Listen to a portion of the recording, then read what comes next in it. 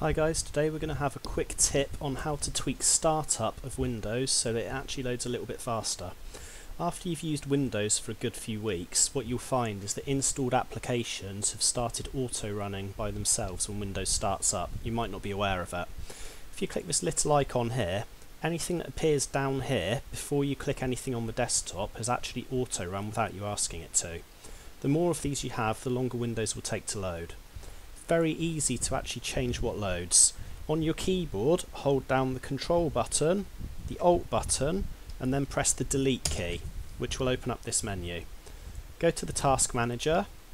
You can see here we've got a couple of different tabs. Move across to the one that says Startup. Here is a list of every application that's running on Startup. If it says Enabled, obviously it's enabled. If it says Disabled, it means it's not.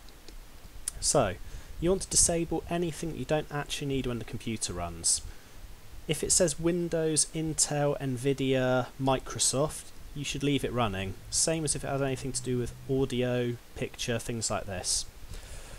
Other things like OneDrive, Java, anything else you see, you can just click on and press disable to actually disable them. Just like that. This way, it will make things boot faster.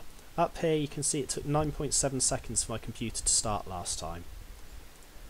The less of these you have, the faster your computer will boot, but don't remove things that you don't know what they are because you might cause a problem with Windows. And that's it for today.